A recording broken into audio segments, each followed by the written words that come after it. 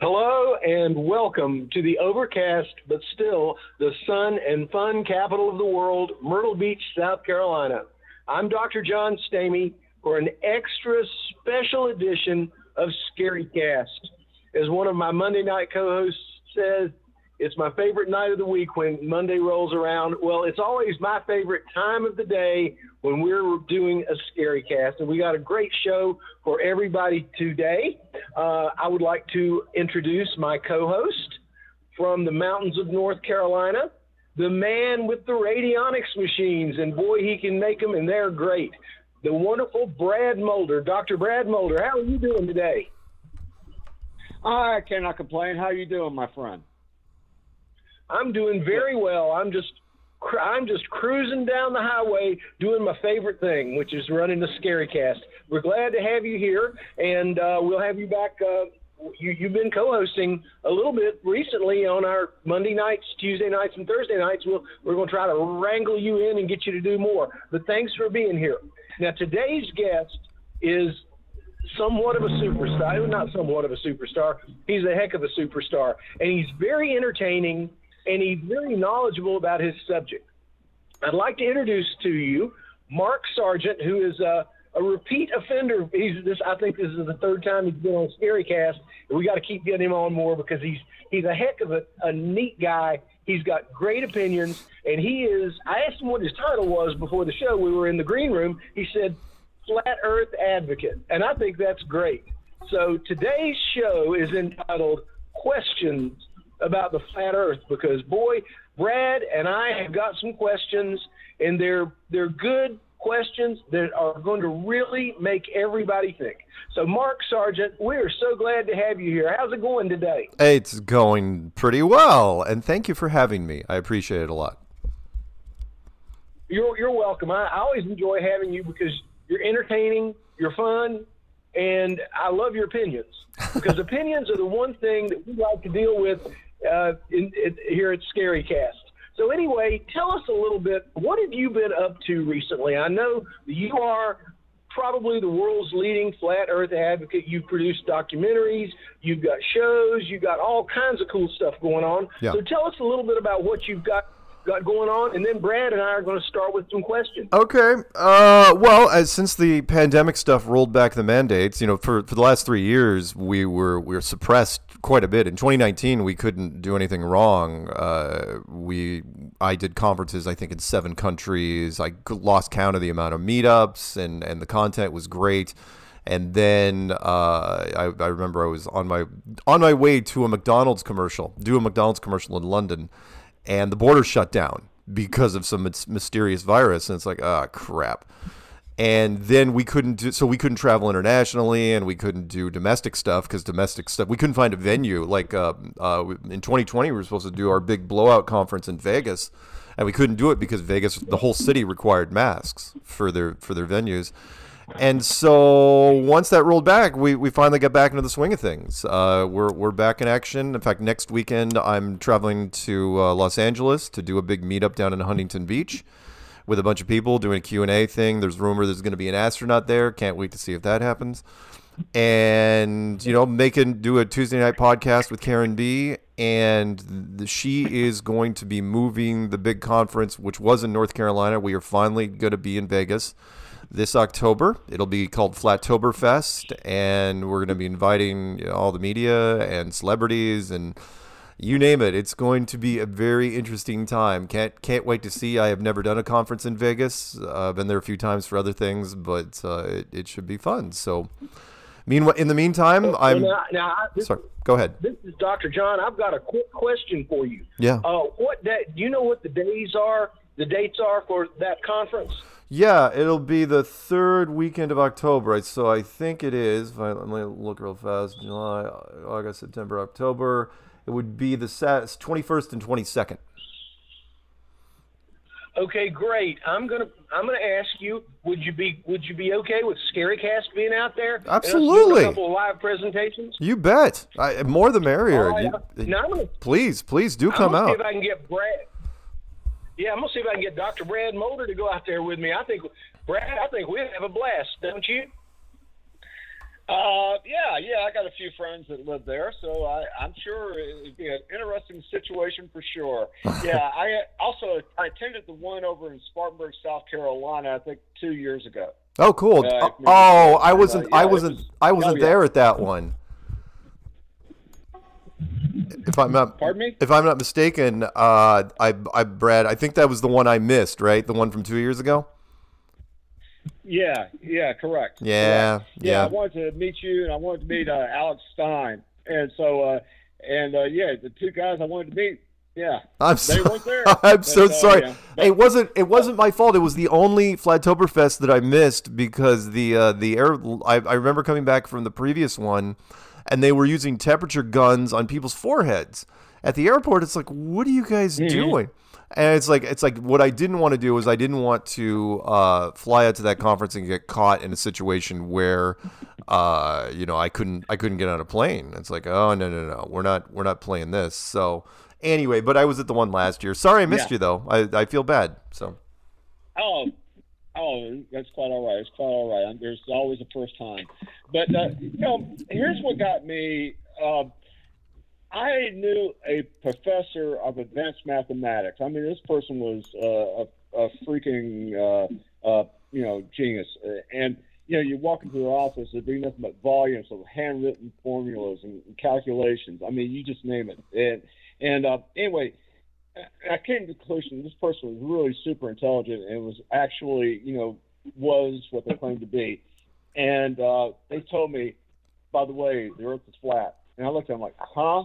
I said, the Earth is flat. And they started telling me, different versions of World War II and everything else. And this is really where I kind of like, I was already interested in the Mandela effect, but then the flat Earth thing came about. And then I saw this video. I think Karen B was over in the Netherlands, and they did a laser experiment across a lake that was 40 miles from shore to shore. Is this correct? Yeah, the Lake Balaton in I think it was Hungary.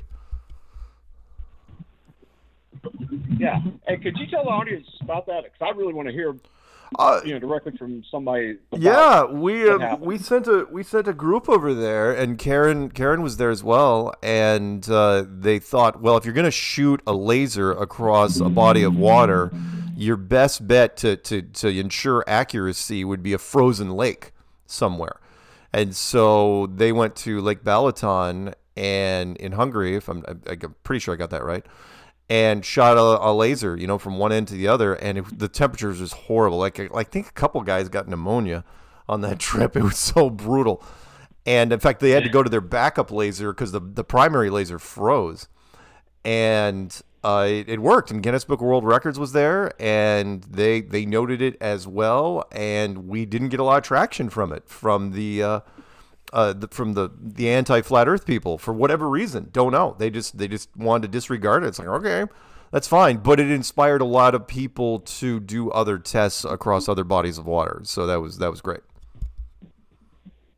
Yeah, I saw a similar test over from Salt Lake in Utah. Yep. And I think it was like from 20 miles from shore to shore. And I don't know what the curvature rate is. I think it's like 225 feet, something in that neighborhood, if memory serves. Probably. 20 miles. But anyway, yeah. And they shot a laser. It went across shore 20 miles straight. And also you could see the buildings that were on that part of, where the laser was, where the target was. Yeah. On the other side, you could see buildings that were like, one of them was like a tower, almost 225 feet. And you could see all the way from the shore to the top, 20 miles away. Yeah. Yep. So, yep, I hear you. Explain. Explain how that works, why that's convinced, why that proves to people that it's a flat Earth type of thing. Please. Oh yeah. So the mainstream says, and we didn't come up with this, is that, and I know you have to take in some trigonometry after 500 miles, but anything less than 500 miles away, distant, The curvature of the Earth is 8 inches per mile squared, or 8 inches per mile, and that doesn't mean every mile is 8 inches. That would be a slope. I mean, it's got to be a curved surface, so it gets more and more severe until it finally goes vertical. But anyway, for the first 500 miles, 8 inches per mile squared. That's been the accepted formula for years, and I love that anti-flat earthers try to dispute this. It's like, oh no, you have to take a trick. In fact, I come at them. I say, fine, if it's not 8 inches per mile squared, what is it? And no one will give me the answer.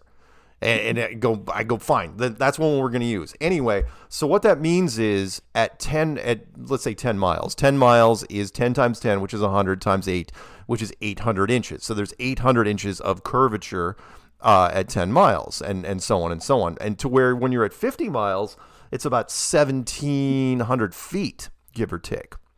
Which means whatever's out there, you should not be able to see. It's on the other side of the hill. And what does that mean with anything? Well, everyone knows back in the day, in fact, all the way up until very recently, like 20 years ago, when you saw a boat going off into the distance, it would disappear. And people would say, oh, well, it's gone over the curvature of the Earth. And everybody accepted that. It's like, well, I can't see it. And you said it was the curvature. And we know there is a curvature, so it has to be the curvature. And now we know that's not true anymore. What really changed the game was HD technology. You can go out with a, over the counter, $500 HD camera, and you can zoom in on things that were gone. It's like where that boat is gone. I saw it left in that approximate area off in the distance. You crank up the zoom, the boat's there, the entire boat. And depending on weather conditions, because some of it has to do with barometric pressure and humidity and temperature and all that other fun stuff. And it changes from hour to hour. But you can bring boats back into frame, and that shouldn't be possible. Eventually, that boat should not be there anymore because it's on the other side of the hill. And so that's what gets most people into flat Earth. I never mentioned it in the clues. They just started running off to beaches wherever they were and shot lighthouses and boats and peninsulas and mountains and came back and said, oh yeah, I can see stuff that I shouldn't be able to see. And then slowly but surely we started working out the details of that. It's been fascinating. So yeah, that's where we are right now. It's the most common flat Earth test done because it's so easy to do. Yeah, and like I said, the thing, we're always counting on NASA. We're always seeing pictures from NASA. The cover, that the Earth is just a blue marble out in space, that right. kind of a thing. Right. And and my philosophy was, that basically NASA was started by a Nazi rocket scientist and a Satanist out of California. Right. What could go wrong? Right. Yeah. I'm sorry, Dad. It's funny. And the fact that people will tell me every once in a while, luckily I don't get that argument anymore, which is, it's like, oh, well, NASA isn't a military organization.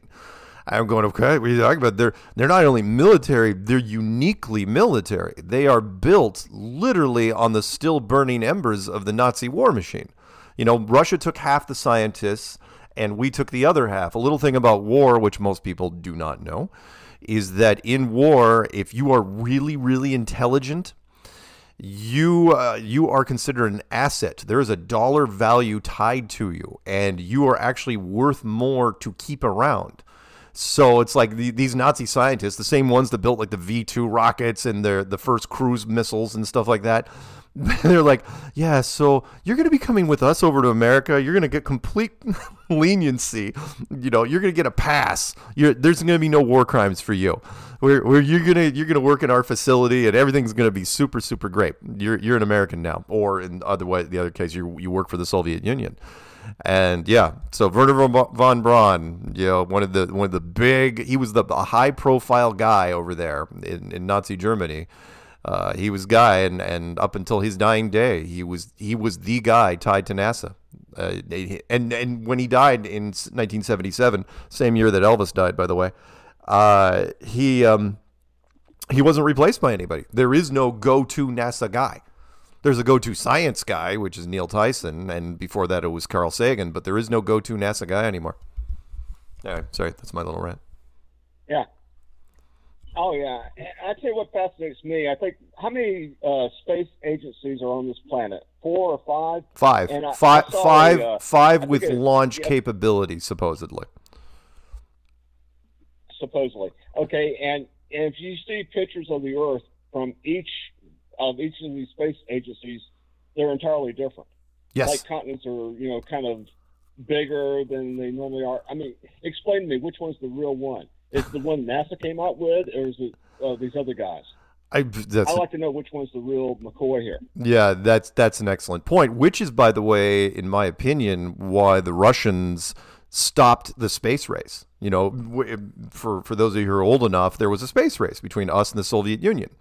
And it was like, who's going to get to the moon first? And the Russians had this huge lead. And then all of a sudden, Americans out of nowhere, we took 6 round trips to the moon, perfect, except for Apollo 13, which is a whole nother thing. And during that time, Russia just quit. It was like, well, that's it. Pack it in. We're going home. It's like, what do you mean? It was a space race. It's like, I knew how it was supposed to go, like everything else. We put a small base on the moon, they put a bigger base, and then so on until finally Time magazine runs a story that says, has the Cold War reached the moon? That's how it should have gone. But to your point, they realized that from a studio consistency standpoint, you can't have 2 simultaneous programs, especially in other countries like this, where 2 countries, if you're going to fake it, you can't have 2 countries faking it on the moon at the same time, because both studios can't do it identically. And if it's not completely identical, you're screwed. I mean, come on, the same studio, when they have to do reshoots, screw up reshoot sets all the time, and that's the same freaking studio. So if you have one group out of Moscow and another group out of an Air Force in Nevada trying to do moon simulations, unless you're using the exact same camera lenses and dirt and lighting and everything else, you're going to find some consistency issues, and the nerds are going to call it out. They're going to call it out in 2 seconds. And so the United States called Russia and said, yeah, just we'll handle it from here. We've got Hollywood. We got way more camera things that we can use for options. You guys just fade away. And that's what they did. Russia just was like, well, they don't even talk about it. I find me an article. It's like, why'd Russia quit? Why'd the Soviet Union quit in the late 60s, early 70s? I mean, the Soviet Union didn't even fall until, 92? Anyway. Yeah.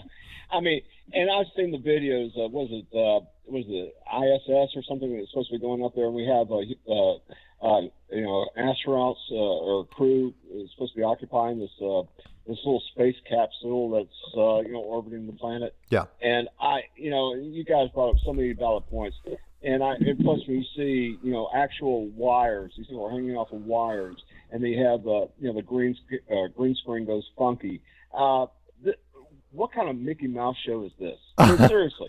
Well, I mean, the part. Well, it kind of goes with. I'll tell you a quick story beforehand. When I go over to other countries, I ask people as other countries. I go, look, because in America, you have to believe in the space program, right? Because we're Americans. Wave the flag, rah rah, go team. But I say, okay, you in Sweden, you Swedish people, why do you believe the Americans went to the moon, for example? And they will all say the same thing. Well, because it was on television, and the American news doesn't lie. It's like, okay, you apparently haven't been paying attention over the last X number of years, because that's what we do. I mean, there's a reason why Russia calls us the empire of lies, because I will say this, we lie more than Russia does. We lie about everything. So when it comes to the ISS, for example, the production, because the ISS is televised and because it looks official, people believe it. The line from the Truman Show going back to 1998, which is, we believe the world that is presented to us. Now, that's not a unique quote. The psychologists have been dealing with this for years and years and years, which is most people believe the world that is presented to them if there's a consensus. If a whole bunch of people around you believe something, chances are you're going to believe it too. Look up the Ash experiment, ASCH, where a group of people can convince a lone person in the room of something that's absolutely false, that he knows to be false, but he doesn't want to stick out in the crowd. So when it comes to the ISS, the part that bugged me about the ISS wasn't the layering difficulties or the wires or anything like. You know what it was? It was something simple. It was the hair. And it wasn't just that they put women's hair up, that they permed it, to make it to simulate anti-gravity, which of course is not what would happen in gravity. We know, because we can do a gravity simulator with a nose drop plane, the vomit comet, where, it's just like a swimming pool. A woman's hair flows like it would be in a swimming pool, which is why you're forced to have swimming caps in public pools, because when that long hair breaks off, it completely screws up the filters. The question isn't why are the women's hair permed? It's why are the astronauts have any hair at all? I mean, any hair at all. Because that hair in microgravity or zero gravity would clog up the filters instantly. So you would shave people's heads. You would have them wearing caps or little hats or what. You probably even shave eyebrow hairs if you were really strict about it. But oh no, all those early missions for decades. It's like, oh no, they're going to let the women have full-blown loose hair. Half of it wasn't even tied back. It's only recently they went more to the shorter hair, but there should not even be body hair at all. But again, the average person doesn't get it. I'll give you one more real quick, which is we'll go back to Apollo, which is, and I made a clue about this, which was the spacesuit cannot do what it says it does because of what things do in a vacuum. You can look up on YouTube anything in a vacuum all day long. Soda can, volleyball, football, anything that's pressurized, you put that in a vacuum chamber, it will expand until it explodes. The only thing that has never done that is the spacesuit. Even though the spacesuit is really just a loose fabric, pressurized loose fabric, no different than a beach volleyball, really. And it never expands. It's got full flexibility, full articulations. You can move your fingers, your arms, your elbows. You can bend everything just fine. It should not happen. And every time I ask anybody in science, I say, what magical thing do you have in that backpack that counteracts the physics law that says that pressure cannot exist next to non-pressure without a barrier? And they just stare at me. They got nothing. And it's like, all right, well, there you go. Which goes into why is our atmosphere still here? But I'm sorry, I'm ranting because that's what I do. What else you got? Yeah.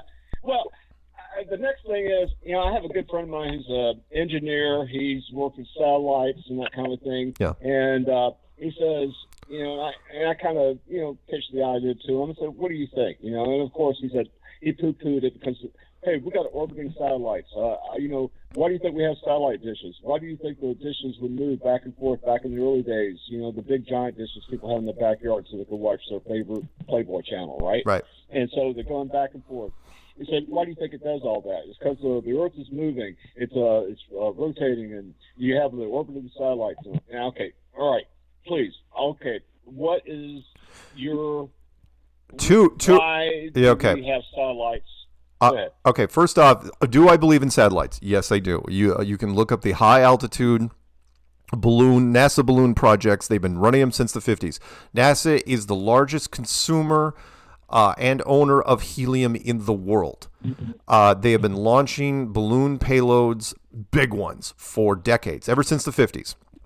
And by that I mean you can launch things upwards of 4 tons, about 8,000 pounds on balloons. And the question is, well, what are they putting on rockets? Because you're not going to put an 8,000-pound satellite on top of rockets. Like, no, you're not. For pennies on the dollar, you can put it on a balloon, get it up to like 30, 50, whatever miles you want. And you can control. It's not like weather balloons where they get up to a certain point and just pop. You can regulate the elevation and keep them up there for a very, very long time, because what's going to run into them at that height? Pretty much nothing.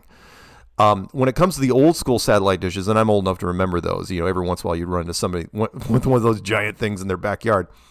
Those actually probably did point at satellites, but then all the new ones are supplemented by cell towers. There's cell towers everywhere now. Everywhere. I mean, even where I am on a little island up near Canada, there's cell towers. You can't miss them.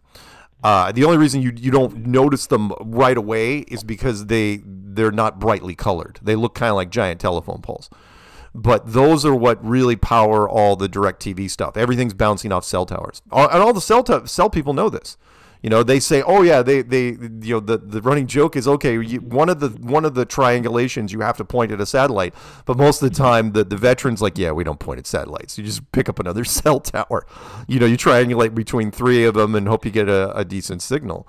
So, but do satellites, do they exist? Are they up there? Sure, you bet. NASA launches tons and tons of them from different parts of the world all the time. However, that being said, 95, maybe 98% of the bandwidth, including the bandwidth we're talking on now, is done with old school.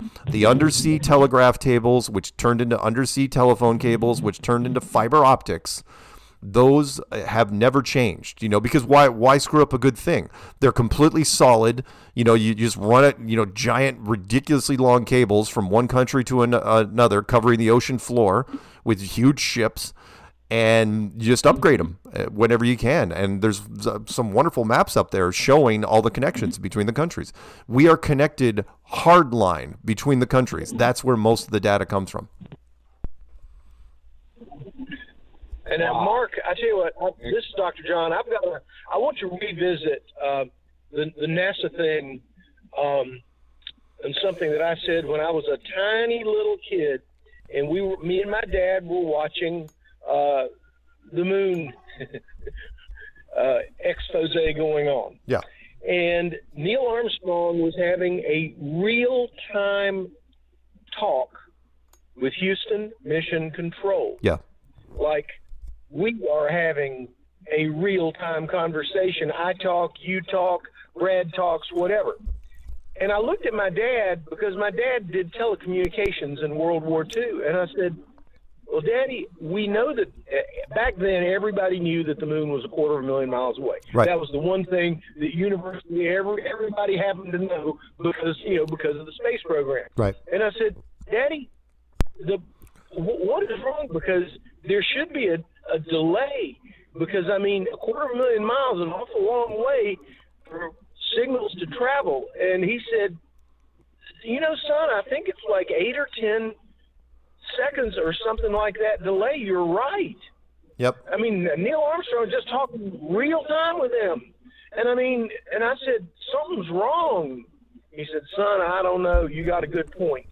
Now, I just wanted to bring that up because I was proud of myself. I was probably 8. I don't know.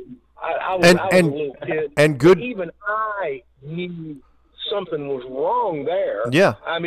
But didn't Stanley Kubrick even admit to being the director of all that? Well, not publicly. Stanley Kubrick, and to your point, by the way, before we get to Stanley Kubrick, yeah, you're absolutely right. Where there was no trying to beam a transmission, pinpoint that to the moon. An audio transmission, send and receive to the moon is ludicrous. Absolutely ludicrous. And from the other side, what are you using to send the signal back? Right? The transmitter that the lander had was running off literally a car battery. And it's a VHF transmitter, and on a good day, a really good day, it may have 50 miles of range. And that's Morse code. And yet this thing was not only transmitting perfect two-way communication with no delay, which of course completely that's impossible, but also 10 frames of color video a second. Color video a second. And it's like, how are you doing this? There's no engineering feat that can, but because it was on television, people believed it. They believed the transmission. They believed the spacesuits they're walking around because it was on TV. It's like, well, it's there. We're watching it. So unless they're completely lying to us, and most people don't want to, denial is a very, very powerful thing. Back to Stanley Kubrick, though. Stanley Kubrick in a wonderful, there was a documentary called Room 237, I believe, where a guy, Stanley Kubrick did not make a lot of movies, but he was highly regarded as a very precise, highly intelligent director that wove in symbolism to all his movies, especially Eyes Wide Shut, which was the last movie he ever did in 1999. But one of his big movies was The Shining with Jack Nicholson in 1980. And that was based off of Stephen King's book loosely. And by that, he kind of threw away the book and decided to build in his story of working with NASA into that show. And so if you want all the details, I won't go into them here.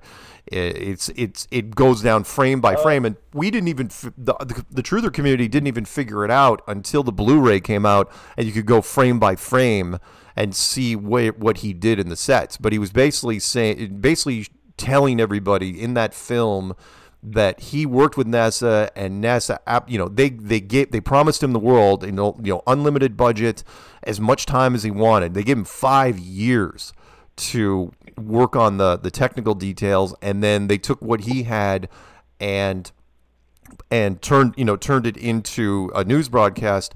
And then he took his version. He asked them, it's like, hey, can I take what I've been working on for 5 years and turn it into a movie? And they're like, yeah, make it fictional, of course. And that's when he came up with 2001: A Space Odyssey, which is gorgeous, absolutely gorgeous, and it still holds up to Blu-ray specs today. So there you go.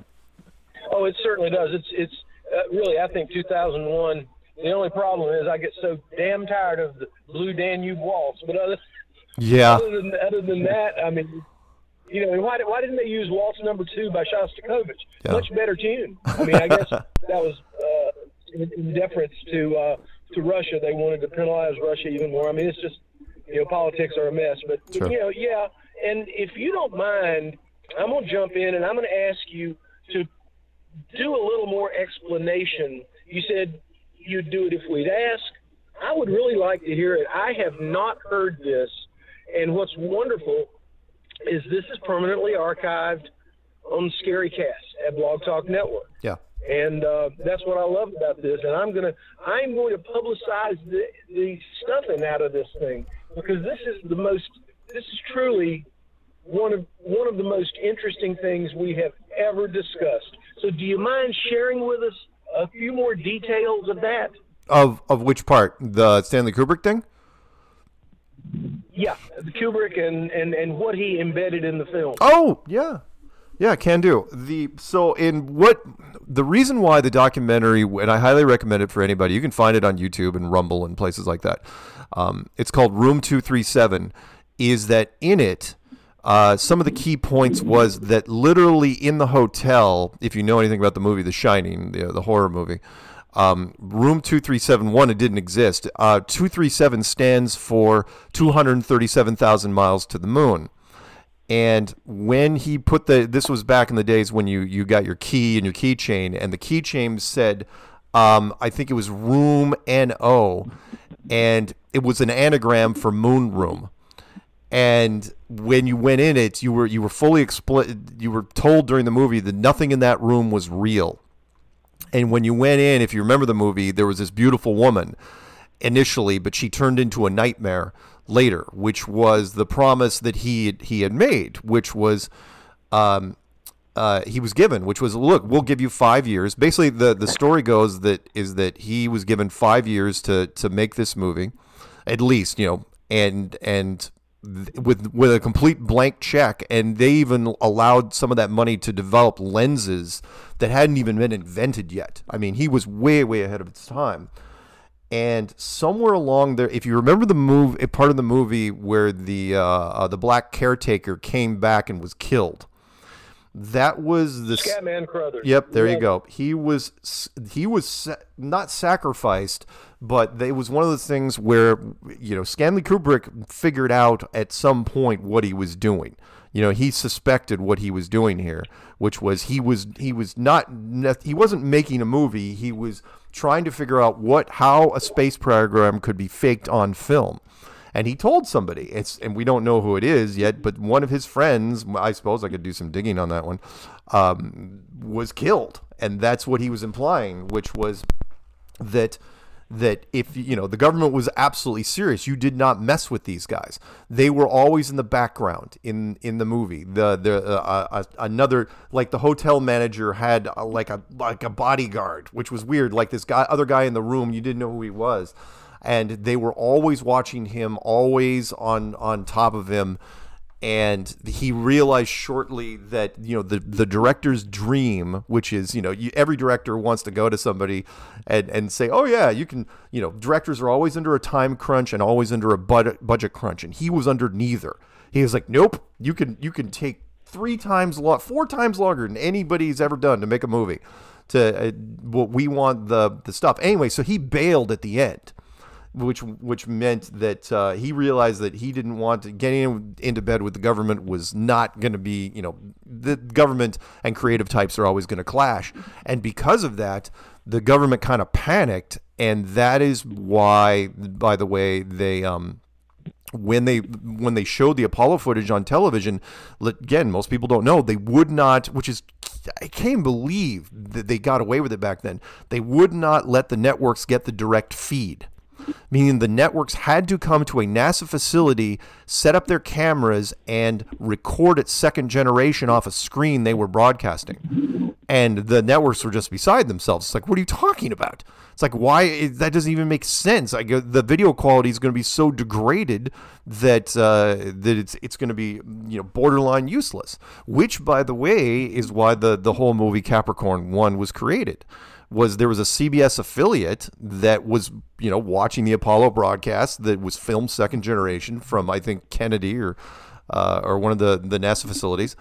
And he was going, I could make a better production than this. And, it wasn't saying that it was fake, but he was saying that the production value was terrible. And he goes, heck, I could make a better Mars mission than these guys are making a moon mission. And so he made a movie about a fake Mars mission called Capricorn 1. Which is still, I think it has aged very, very well. And the premise was awesome. That you could go to astronauts and you could fake the whole thing on a television thing, and very few people would have to know. That was the brilliance of it, is that in that movie, 99% of the NASA employees didn't have to know anything. Only the feed guys and the telemetry guys needed to know. And that was a very small number of guys. And then you could monitor them. If one of them got out of line, you could make sure they weren't around anymore. So anyway, I highly recommend. Sorry, go ahead. I got one other point that I want to make.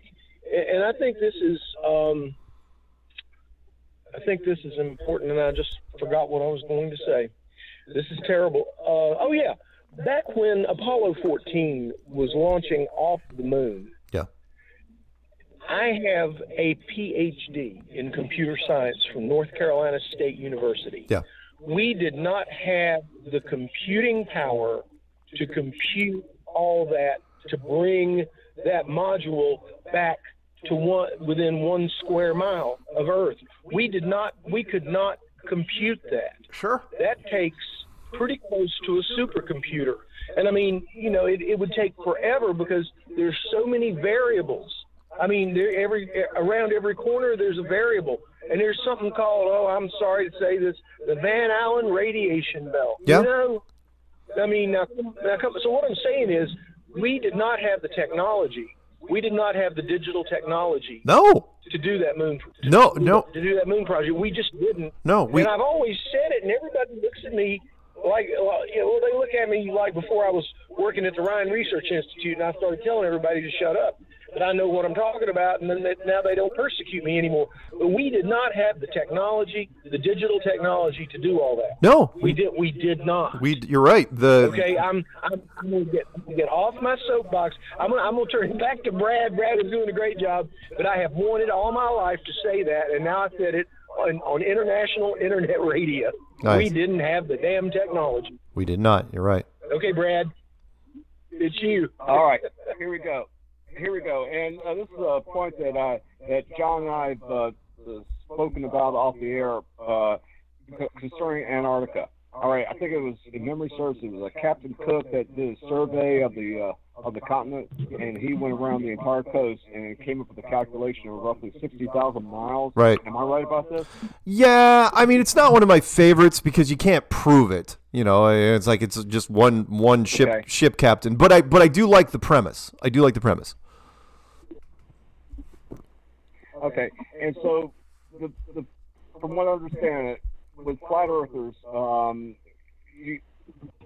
basically we're surrounded by an ice wall, and that ice wall has been represented to us as being Antarctica. Sure. Am I right about this, or Yep. How does that work? Yeah, it does. And by ice wall, and I know that kind of people get confused because they think Game of Thrones, that whole ice wall. What we're saying is that it's the shoreline of Antarctica. But the shoreline of Antarctica isn't like the shoreline of any other continent. It is mostly ice and snow going up over 100 feet. And then it goes up to, I think the average elevation of the continent is what, 14,000, something like that? 9,000, 14,000? So it's way up there. I mean, it's higher than altitude sickness. Just so you know, sickness kicks in at about 7,000 feet. And so yeah, the everything around us as far as the coast is the coastline of Antarctica. Huh. Yeah. Okay. Well, now I kind of wonder about this. I've heard so many stories. Sorry. Oh no! I mean, Antarctica is highly unusual. There's no other continent. Again, mainstream science is the first one to admit it. It's like no other continent is that high. It's ridiculously high. And it's like, wow, but because nobody goes there, it's the least explored, least populated place in the world. It's just not common knowledge. Well, here's my issue. Why that Antarctic treaty? I mean, why hasn't Russia blown in there and taken over Antarctica? Yeah. Why haven't we blown in there and taken over Antarctica? Yeah. I mean, it makes no sense that there's essentially nobody down there but a few scientists. Yeah. Why? The good. Well, I know why. It's because you don't want people out there. You do not. You want to restrict as much travel to Antarctica as possible. The part that got me about Antarctica and the treaty, the Antarctica Treaty, is the only unbroken treaty in the history of treaties. It's like you've heard like crooked politician. We are and the treaties are broken. Treaties are always broken. That's the whole point of treaties. It's like, oh, how long is this going to last? The only unbroken treaty is the Antarctic Treaty, and it's been in effect since 1959, and it's not even up for debate until 2041. You're saying, oh, 2041 isn't that long from now. Well, not long necessarily from now, but in 1959, you're gonna put a date out there 80 years in the future? Come on. No, and not only that, but it says no country can own Antarctica, nor any company, no matter how much money they have, can set up shop there. And it's just like, wow, how are you? I mean, in America, that's a joke. I mean, you could start fracking in somebody's backyard tomorrow if you wanted to. And that's just, just give them gobs of cash. You're telling me no amount of cash can bribe people to get things going in Antarctica? It's absolutely true. The only people that are down there are the military and military scientists. But because nobody wants to go to Antarctica, nobody questions it. I mean, it's a very hostile place. It just screams, go away. It's just ice and snow and wind and awfulness. But, people, and it's, and it's really, really expensive. You want to go down there and take a trip to the beach of Antarctica, I think it would run you about, 15,000 American. That's a lot of money. Interesting. Yeah. Well, Okay. I just want to. Yeah, and that kind of leads me to another thing. I've heard, I've seen a lot of shows that you've done about, the way the airline industry, why do they have the routes they have? If you look at it on paper, it doesn't make any sense. I'll give you a real simple example. Why is it that, if you're traveling from, say, Atlanta, Georgia to Los Angeles, California, if you see the flight path, if they ever fly nonstop, the flight path would be curved. I mean, it would not be a straight line. Right. It would be, way off. Okay, why is that?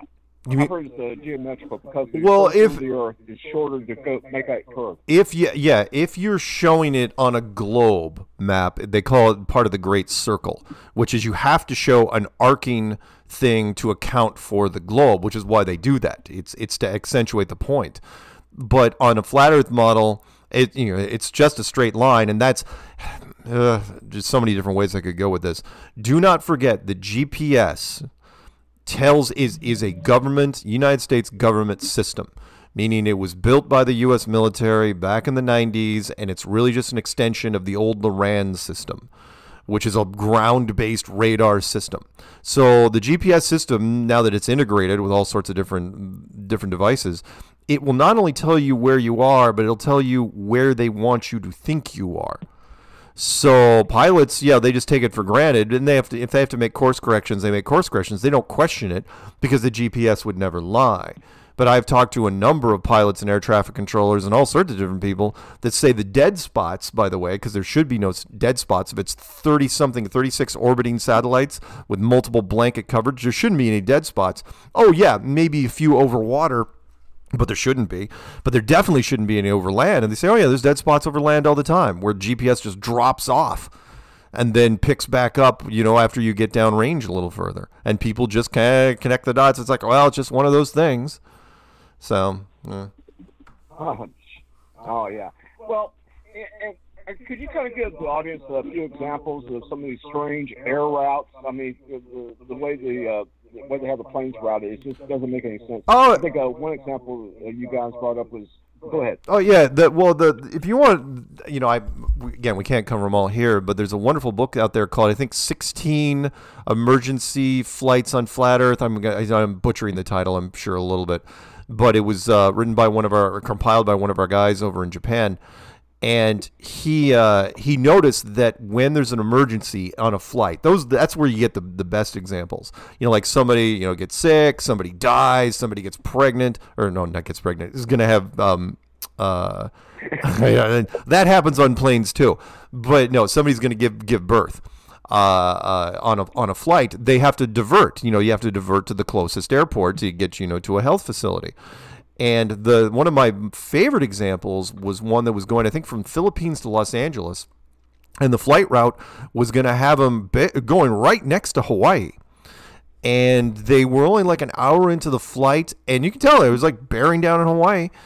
And the woman would start giving birth, and they rerouted the plane north to Anchorage. And it's like, why would you ever go to Anchorage? It's like, oh, first off, Hawaii's got way more hospitals and probably better hospitals, and no offense to Anchorage. But, I mean, there's a reason why we pay people to live in Alaska. And the other thing, when you look at it on a flat map, you realize that on a globe map, yes, the route looks like it's going to go right next to Hawaii. But on a flat map, it's going right next to Alaska. And the pilots don't say anything because that's the last thing from their mind. The old saying is, which is, you can't see the forest for the trees, which is, why would the pilots ever think that? And I talked about this in different videos, where the pilots, the last thing they're ever going to think is, oh, well, the earth must be flat. But once the word started getting out there, the pilots started coming to me and coming to some of our people and saying, yeah, so you're not wrong about this. But what are you going to do? If you're a pilot, most of the time you can't say anything because they will ground you for less offenses. Notably, which I also said in one of my videos, where it's like, look, if you're a pilot and you say that you were chased by a UFO for like an hour, you're benched. If you talk to the press about that, you are absolutely freaking benched. So if you want to go, I mean, we have one of our people who was a KLM pilot over in Europe, and she said, they do physicals, corporate physicals every so often, and she mentioned to us, hey, just so you know, I think the Earth is flat, and I think she was almost daring him, and he goes, yeah, you can't fly until you renounce that, until you walk that back. And they and she wouldn't, and so as far as I know, she's not flying anymore. So yeah, pilots are funny. Yeah. I know a bunch of pilots that believe in it, but they don't. Most of them don't want to say it publicly because they want to pay the rent. So anyway, go ahead. Yeah. I mean, what gets me is okay. All right, there's two questions concerning planes again. Because of the rotation on the Earth, okay. It seems to me, how is it? It goes from, was it east to west? What's the rotation of the Earth? Which direction is it supposedly travel? I think it's west. No, it's west to east because the sun. Again, if it's west to east because the sun goes from east to west. Okay. Yeah. Okay. All right. So it seems to me, well, why does it take approximately the same amount of time to fly from again Atlanta to Los Angeles as it does from Los Angeles to Atlanta when the Earth is spinning at 1,000 miles an hour? Yes, and that's also an excellent point, which is gravity supposedly locks in the aircraft. It's like, okay, does it lock in both ways? You know, if it locks it, and how fast does that aircraft have to? I've never heard this. How fast does that aircraft have to be going to break away from that gravity? Is there such a speed? And when you get up, if you can break away from that, is the Earth then rotating 1,000 miles an hour in a direction that, you know, relative to yours, a different direction? It doesn't. But again, we take it for granted. But come on, I could give you a laundry list of things that science can't explain, but because it's repeatable, they just go along with it.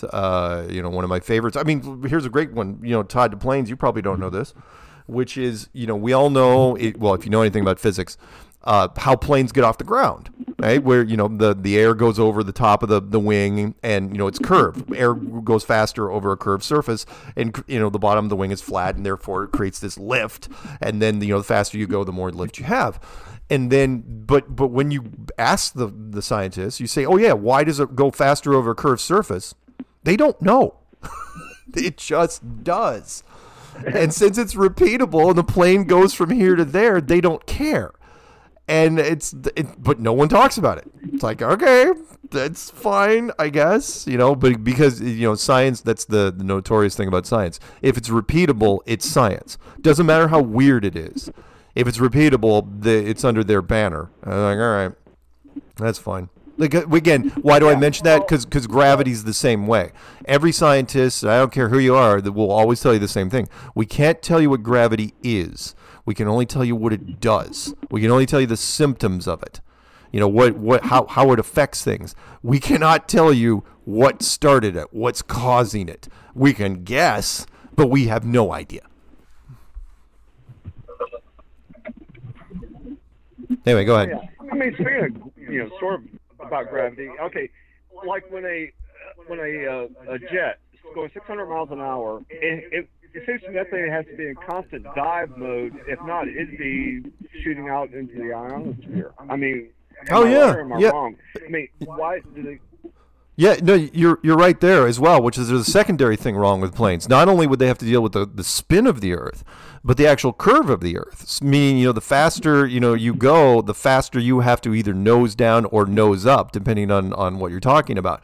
And by that I mean, if the Earth is curving underneath you as at a plane, you're only traveling 10 miles an hour, you don't have to really adjust much at all. You know, it would take forever. But if you're going 500-600 miles an hour, you're having to nose down or nose up all the time. And I can't tell you how many business travel trips I've done. You know exactly when the plane is nosing down even a few hundred feet. You feel it. You absolutely know it.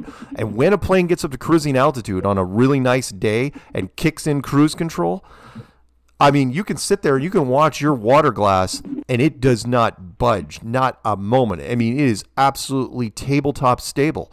And it's like, and you're thinking, and of course we take it for granted. It's like, oh, hey, it's a smooth flight. It's like, yeah, but it shouldn't be. You should be nosing down or nosing up every couple minutes, and not just a little bit, quite a bit. And if you don't do that every couple minutes, you're going to be, eventually you're going to have to correct a couple thousand feet. It's going to freak people out. Never happens. Never happens. And pilots don't talk about it, and nor do they even think about it. It doesn't even occur to them, the curvature of the Earth, because it's not talked about. It's not in their equation. Same thing with the military guys that fire weapons systems, that are longer than a mile, longer than a sniper.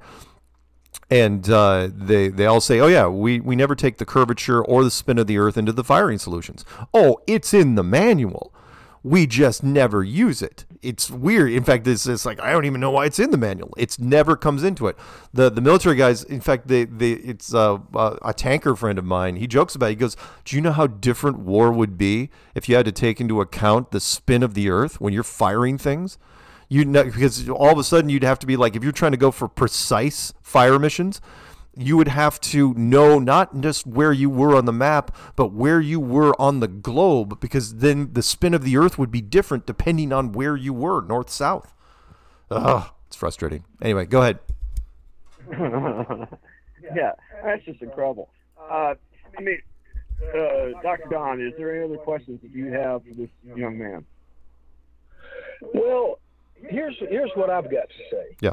Nobody's asked me what I believe. Do I think the Earth is flat, or do I think it's a sphere? But I'm going to offer that up. I think it's both.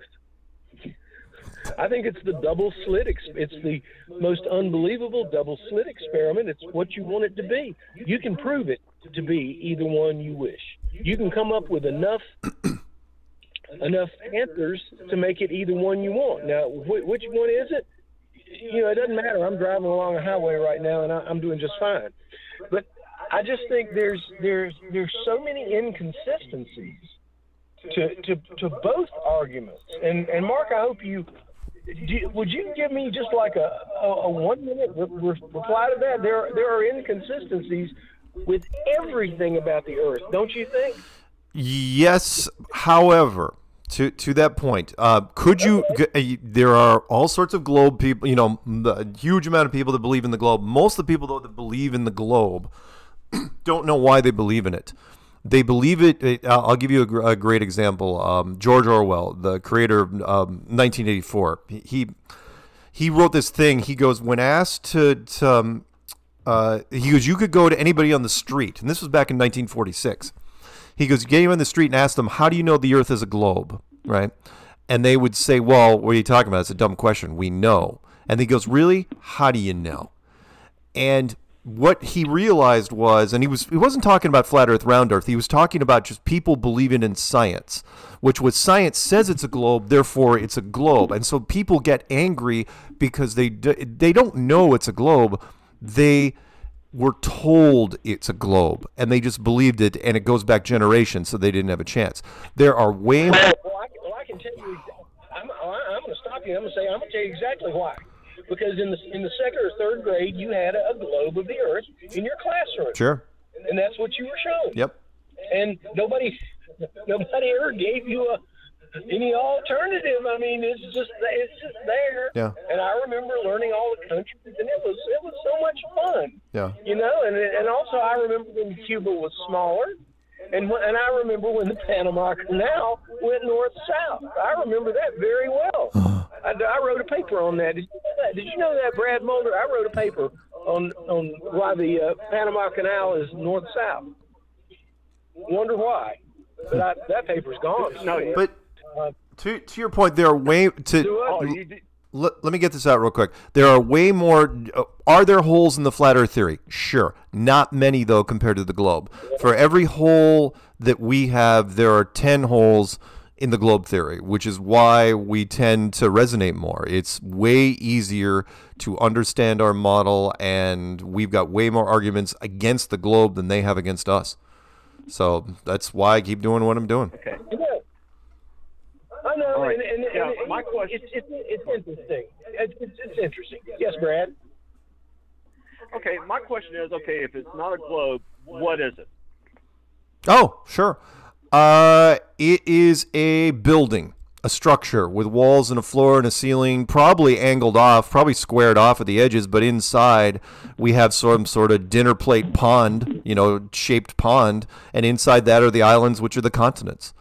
Where this building is, anybody's guess. I mean, I try to live one world at a time.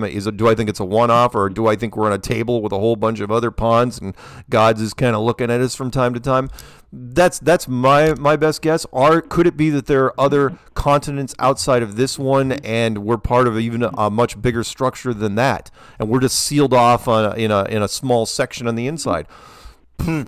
Could be. I'm not going to discount anything. All I do know, and the reason why the community keeps moving forward and keeps getting bigger and bigger, at the end of the day, we all agree that it's not a globe.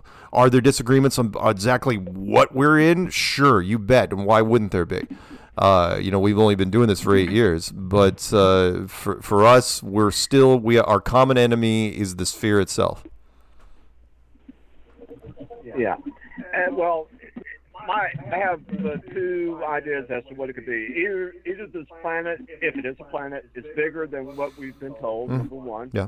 Or number two, this planet, if it isn't still a sphere, it's basically like Epcot Center or a geodesic dome, a buckyball. Sure. It's made out of flat planes. Sure. That's a possibility. I mean, hey, your ideas are just as good as mine, because I don't think anybody knows the truth. And like I said, I'm one of those people. I depend on NASA, and I've been let down. Yeah. And I don't trust anything that happens now.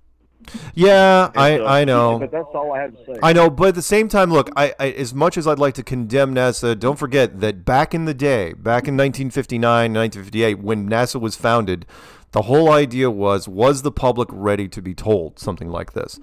And they had already seen what happened with Roswell in 1947, and they were like, yeah, maybe we should hold off. So I would have done that. I've said this many times. I would have done the same thing back then. Do I think the public can handle it now? Sure, because you can control the narrative now. You've got 6 billion smartphones in the world, and you can push out the message you need to. But back in when they figured it out about 1960, it's like, nah, they weren't ready. Not even close. Yeah, exactly. Okay. This is great. I mean, Wow. I'll just say that, Mark, I'm glad you agree that, both theories have problems. Therefore, what is really going on here?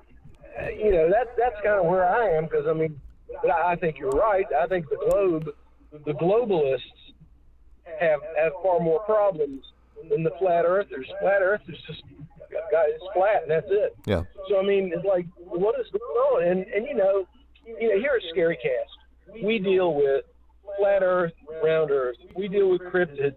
We deal with ghosts. We deal with UFOs, which might not be UFOs at all. It might just be our own government. We don't know. There are so many things about this world that we don't know. Right. And I think that's what really makes it interesting. And I think it's kind of a wonderful place to be, don't you? Yeah, I do. For me, it has always been Flat Earth turned the empty, lonely, purposeless universe, where you're just a residue, a leftover from the Big Bang, to something that's deliberate. If it is flat, if you're living in a building, an enclosed world, then you're here for a reason. It was built for you. The universe becomes way smaller, way more intimate, and you are given purpose where before there was none. Now, what that purpose is, don't know exactly, but I know you're not alone, and there's someone looking out for you. That is so well put. Brad, do you agree that is one of the most eloquent statements we've ever heard? Yes, I would agree. Yes, 100%. And, again, things that I look at here, when people, kind of getting back to space, when people look up in the sky, I have friends of mine, they'll look in a telescope and say, well, hey, I saw the moon, I saw the moons of another planet through my telescope, and I even saw, the thing revolve around the planet. Yeah. Okay, what are they seeing? What, is this like an illusion? Is this like a film? Or what are they seeing? In space. Everything in the. Go ahead. I was going to say, and also the sun. I wanted to get into why do we have daylight and night? What's happening there? Okay, first off, everything in the sky is no different than a very, very big, very well-engineered planetarium. And if you guys don't know what a planetarium is, it's something older people used to do. School kids would go there during the weekdays and, let your eyes adjust and you would see star systems on the ceiling.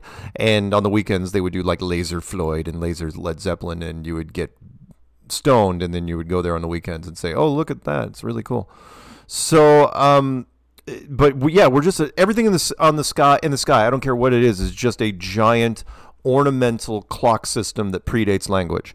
That's all it is. Signs and wonders and inspirations. You got a big incandescent light bulb during the day and a bright LED light bulb at night, and that's all it really does. It's just really engineered. Could we make a planetarium with a sun nowadays? Beforehand, the best we could do is a moon.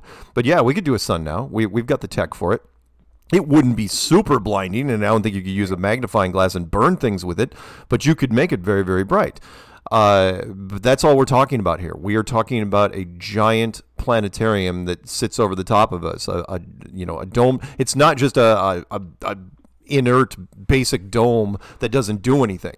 It's like a giant I mean, where are the televisions they're using now? 4K.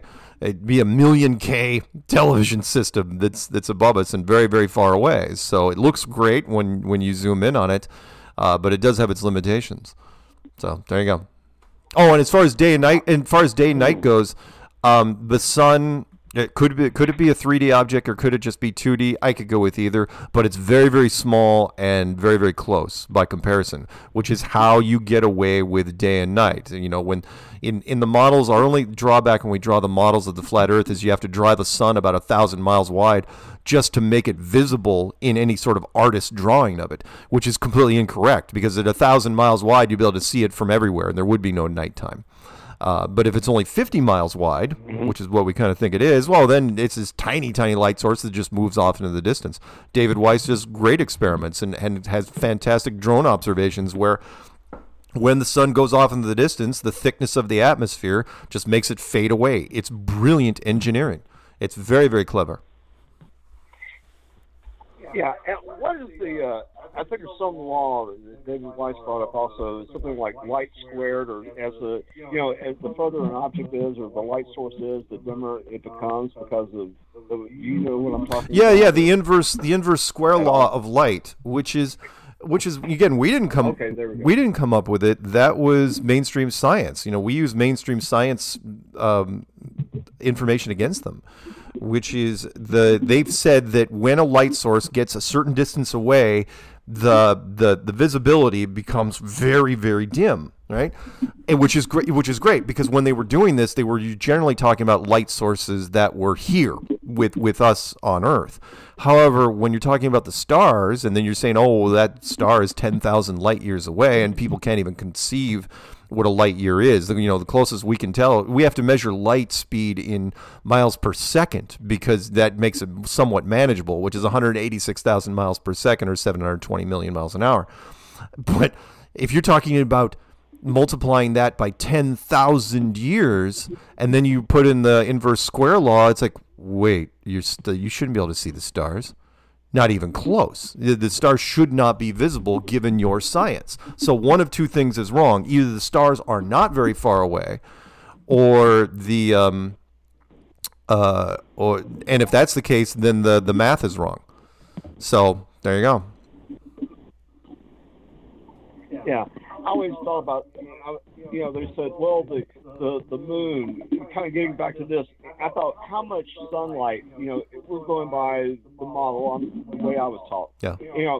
How hot would it be on the surface of the moon because there's no atmosphere or whatever? Yeah. And how cold would it be when the sun passed or when and I'm thinking, okay, we've got a temperature variable here of about 200 degrees either way. Yeah.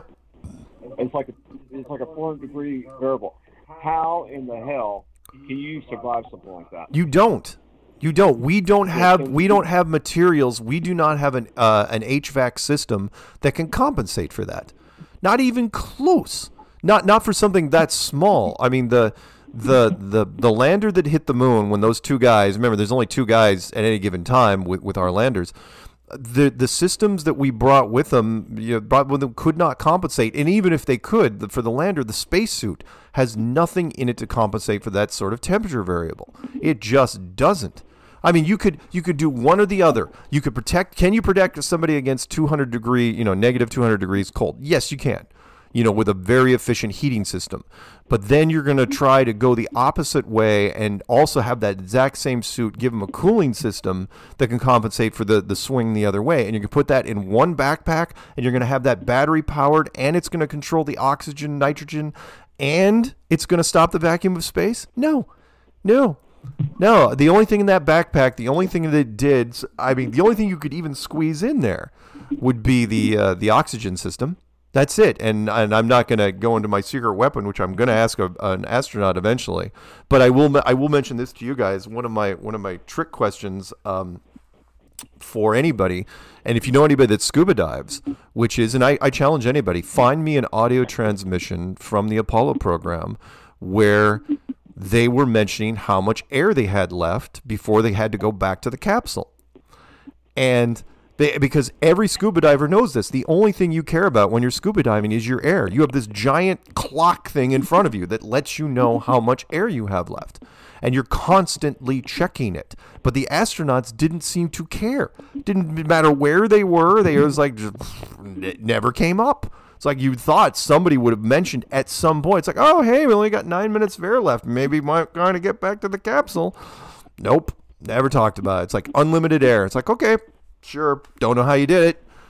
Don't want to talk about it. And even if you could, even if you did have a CO2 scrubber that could fit in a backpack, 1969, no. Everything was analog. There's no way you could have monitored that. No. But again, people bought it because people believe what is presented. The news, nobody believed the news would ever lie back in the 60s. I mean, we were patriots, absolute patriots in the 60s.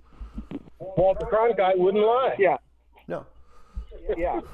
I tell you what gets me is who put that camera out there on the surface of the moon, pointing right at the lander as Neil Armstrong is, walking down those stairs and about ready to say those famous words. I'd like to know, where did that camera come Oh, from? dude, if you're gonna do that, who was running the camera when it tilted up? When it was going back to rendezvous with the geosynchronous orbiter, and even NASA people, it's like, well, we just got lucky with that shot. And it's like, really, you got lucky. You compensated for that, and it tilted up exactly where you wanted it to, and made it fade away exactly where you wanted it to. The first time, the only time, you got lucky. And by the way, how'd you transmit that footage back with absolute clarity? How'd you do it? Just utter, people assume a lot, and the reason, real quick, the reason why we get away with it, and by that I mean the government, the reason why they get away with it is because the physics clubs in any high school or university are tiny compared to the general population. Most people don't know anything about physics at all. And why would they? They're not going to use it in real life for the most part, but because they don't know what's possible and what's not possible. And then they just get preyed on by the people in lab coats. They're like, oh yeah, here's what we're doing. Doesn't matter, it doesn't matter if it defies physics. Doesn't matter. We're just going to do it anyway. All right, that's cool. I've got a question for you. Sure. For both of you gentlemen.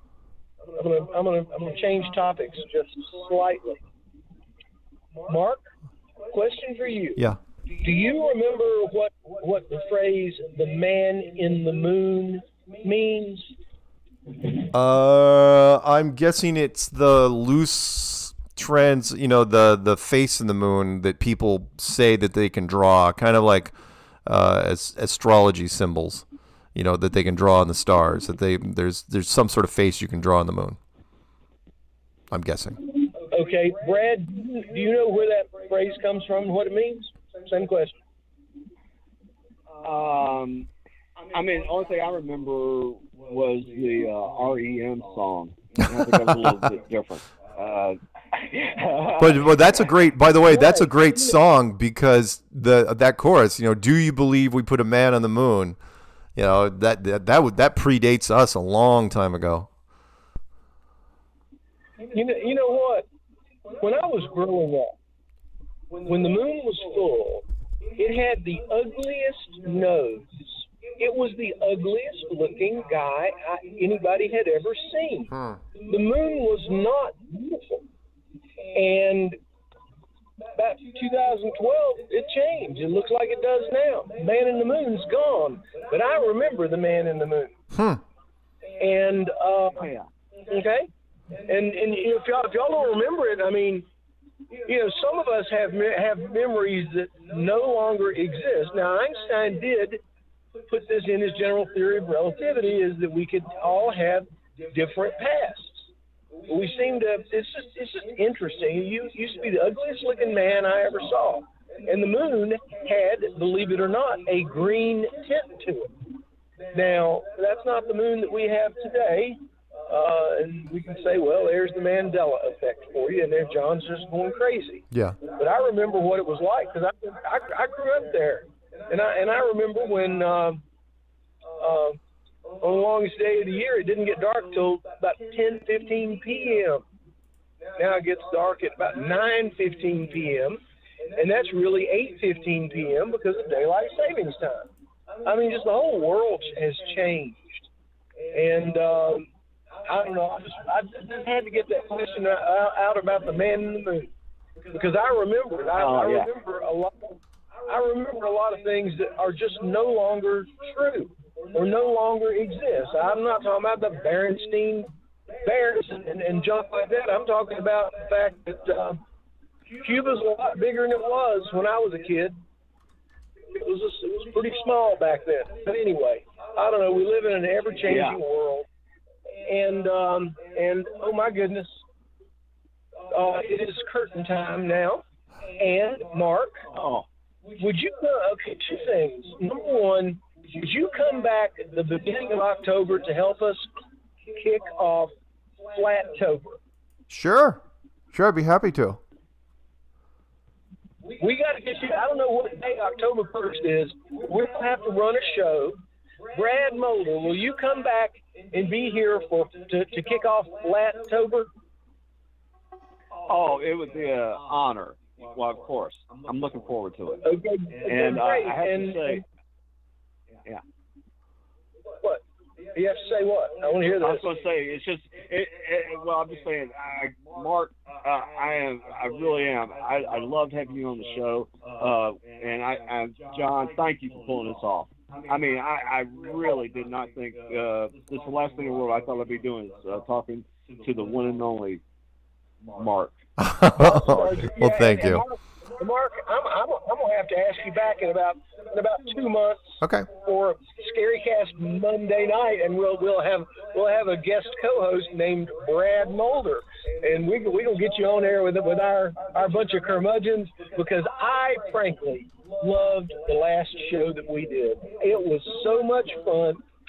Dr. Trey Dunaway was fit to be tied. I believe he was fit to be tied. Now, if Trey listens to this show, Trey, we love you, and you're one of our favorite people in the world. But I don't know, it was just so much fun. It's always fun when we have you, and you're like the one constant in the Scarycast world. It's great to have you here, Mark.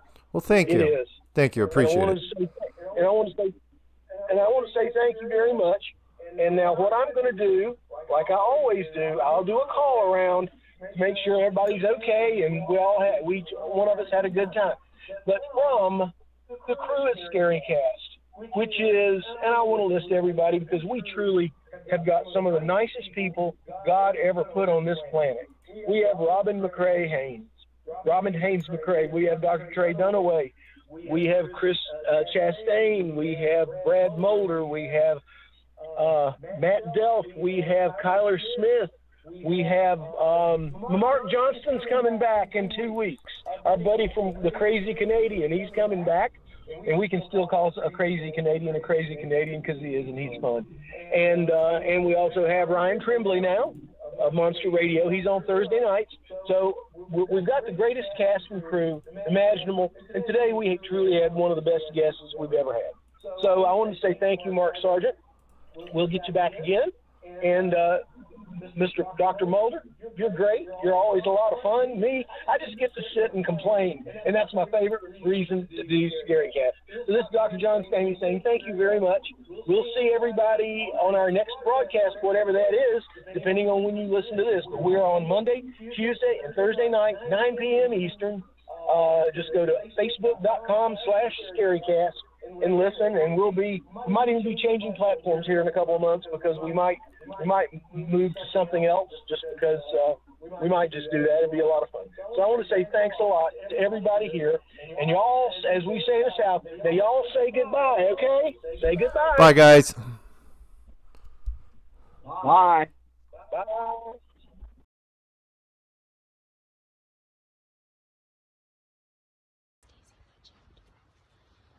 Hello, Daisy.